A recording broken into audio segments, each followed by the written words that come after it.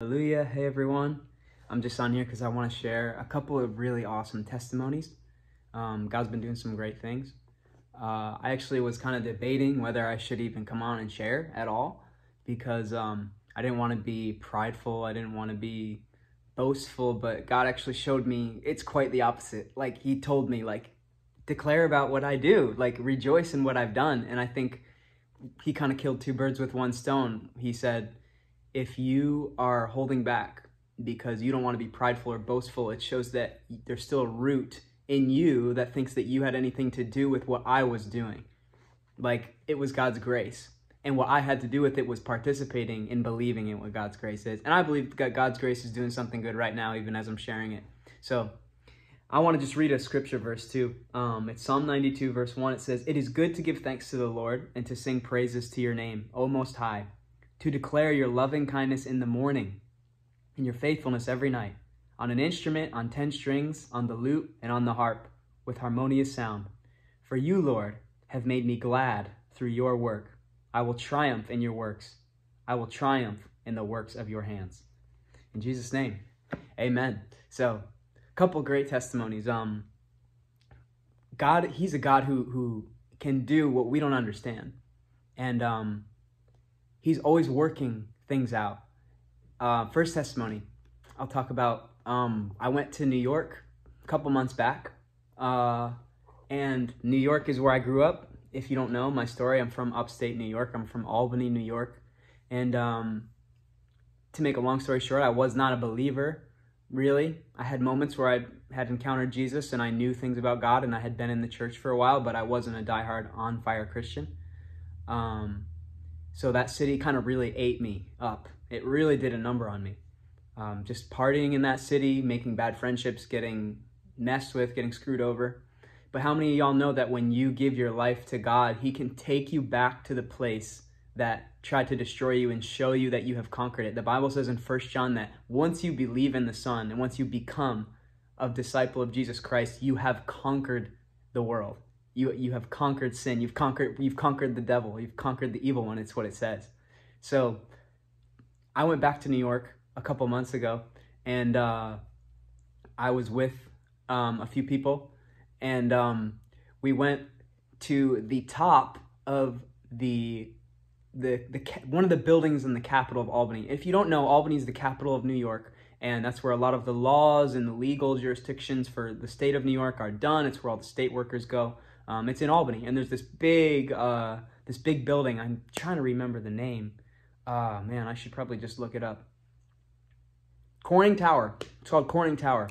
Anyways, we went to the top of Corning Tower, and there was a woman up there, and we were looking around at everything. Beautiful sight.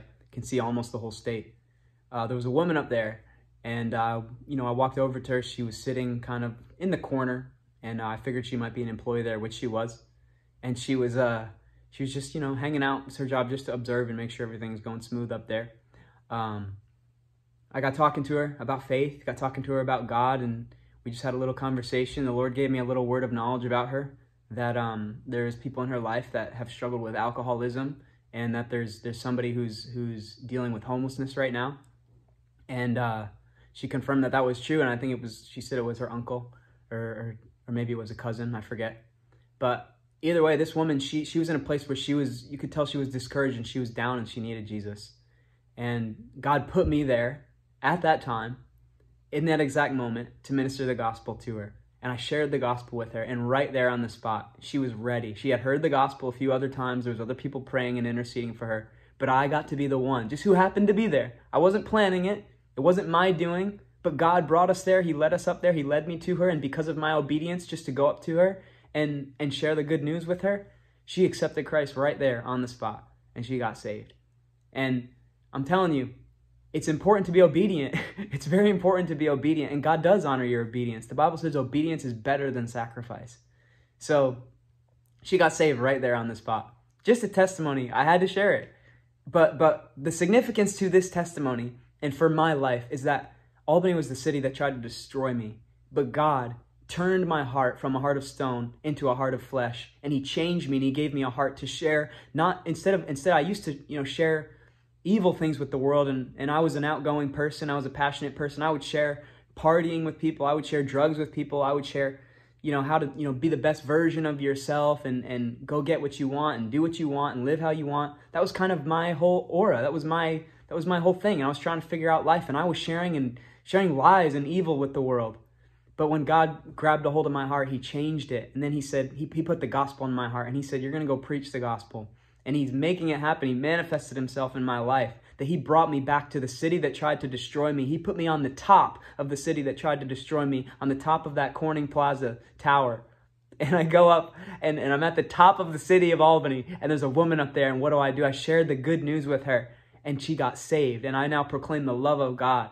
There's so much significance to what happened there prophetically when you look at the pieces of the puzzle, that the same place that tried to destroy you, God brings you to the top of it and allows you to stomp on the devil's head and win a soul for Jesus Christ. So glory to God. Thank you, Jesus. And I'm telling you, God can do this in your life if you be obedient to his voice and you trust and believe in his promises and you stick to this word and you keep following this word and you keep doing what God tells you to do. He can do amazing things. Secondly, all right, second testimony. If that wasn't enough, we'll kill two birds with one stone.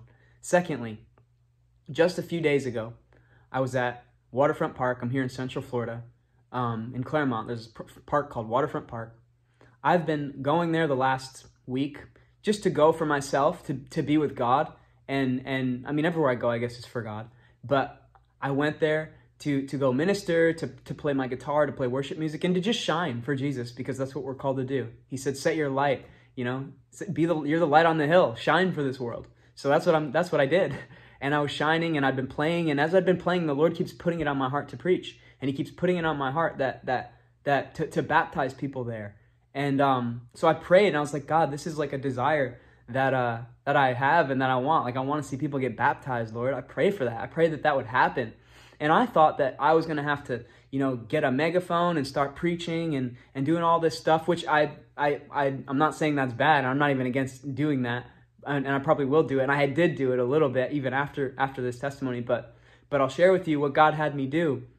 I was there on the beach just hanging out one day, praying. I was with God. I was worshiping. I had my speaker. I was listening to some worship music. And as the worship music was playing, there was a song that came on. It talks about like dance like David and be undignified. Let go of your dignity. Let go of just sitting there stagnant. But enjoy God. Like, I love to dance. I love to jump around. And if I was alone, I would do it. I always do it when I'm alone with God. I've had moments where I've danced in front of others too, in the church and congregation, but I'm in public. And God was like, get up and dance, man. You can do it. I've done it before. God's been leading me to do that. Like, in the last several weeks, he's just been leading me to just start dancing in public. And it's like, what are you doing, bro? But it's like David. Like, that's what David did. And God's been Holy Spirit's just been prompting me to do it. So he prompted me in that moment. He's like, lose your dignity. This is your moment, man. So I start dancing. I start jumping around on the beach just in circles and to this song that's like, I'm gonna dance like David, when the ark comes back to the city. Maybe some of y'all know that song, but it's super fun. So I'm dancing, I'm looking a little crazy. There's like 3 people behind me and they're on the swings. They're younger kids. They're probably high school. I don't know, maybe a little older. But they're on the swings, they're watching. They I think they might dig it a little bit. Like, this dude doesn't even care. So I'm dancing, I'm having fun. One of them comes up to the water and walks by me, and I look at her, I say, hey, Jesus loves you, God bless. And I asked her, I said, hey, you want to get baptized? She was like, oh, no, I'm not about that. But I guess she'd already been baptized and she went to church. But anyway, her friend who was back with them, he yelled across the beach. He said, I want to get baptized. I was like, okay, like, I wonder if these guys like are legit. Are they making a joke towards me? Are they just kind of mocking me? I was like, really, bro? You really want to get baptized? And I was like, just talking to him, and I was like, come here, man. So he came over and we had a conversation, and I told him about God, and the Lord just started to minister to him. The Holy Spirit just started to pour into this kid, and he was legit. It wasn't some joke. It wasn't some play. And I know, not even just because of the evidence of what people say, but because of what the Spirit was doing. God was doing something. He was marking him in that moment. He was showing him his love, and he was manifesting himself to him in that moment. But why was he able to do that? Because of my obedience. Because of me just saying yes. Me just saying, yeah, I'm gonna do what God says. And if I look like a fool, so be it. forget that. It's a lie anyway, because I didn't look like a fool. People thought it was funny. People thought it was great. And I know a witness even came over. There was another Christian lady. She had a shirt on that said something about I'm like a citizen of heaven. I think it said it on her shirt that she was a citizen of heaven.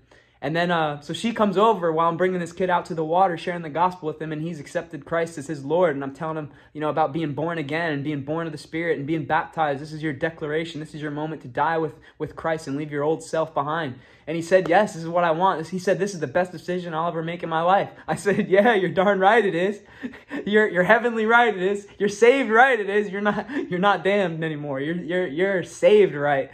So I bring him out to the water, and this lady comes over, and she's watching the whole thing, like another Christian lady, and his friends come over. We get a video. We baptize the kid, and I pray over him in the Holy Ghost. And man, he was delivered. I could tell God was really ministering to him and to his friends too. And God is good. So it's just a little testimony, and it's an encouragement for you to realize that don't ever deem yourself unworthy. Don't ever deem yourself unworthy of what God wants to do in you. He can do amazing things. We just have to be obedient and step out. And the thing is, once you start to be obedient, start to step out, God changes things in your heart, because you start to see the realization of like, wow, this actually really works. Like the Bible says in Romans that his word, it's the word of God, and it is never returned void. That's what the Bible says. So when you put out the word of God, it's never going to come back void like it's some dud. Even when you don't get to see the promise come to pass, even when you don't get to see it happen right there, it's not returning void. So be encouraged. Be obedient. Go out there and just share the good news with people. Go out there and share the gospel. You got to be a little crazy. You got to be like John the Baptist. Look at my hair. I haven't brushed it in days. I got John the Baptist hair. Speaking of John the Baptist, I got to baptize the young kid. So praise the Lord. God is good, and he's got good plans for you. Don't be disobedient to God, because other people's well-being and their being made righteous is dictated on you being obedient and you just saying yes. Same thing happened with Jesus. The Bible says in Romans that because of Adam's disobedience, many were made sinners. Many were made sinful. Because of one man's obedience, the man Jesus Christ, many were made righteous. So God, he wants to show people that he makes them righteous, and he wants to use you to do it. So I'm going to tell you, don't be disobedient. When you hear God's voice, don't be afraid. Just step out and do it. Whatever he's calling you to do, it's really not a big deal. A lot of it is in our head. So I just want to rebuke the lies of all the enemies in Jesus' name. I command every unclean spirit to leave you in Jesus' name. That's hindering your calling from evangelizing and shining and being the amazing person that God has made you, predestined and planned for you to be. So hallelujah. Jesus loves you. I hope that you have a great rest of your day. I hope that this testimony encouraged you. And go out there and shine for Jesus Christ. In Jesus' name, amen. See you all in the next one. Love you guys.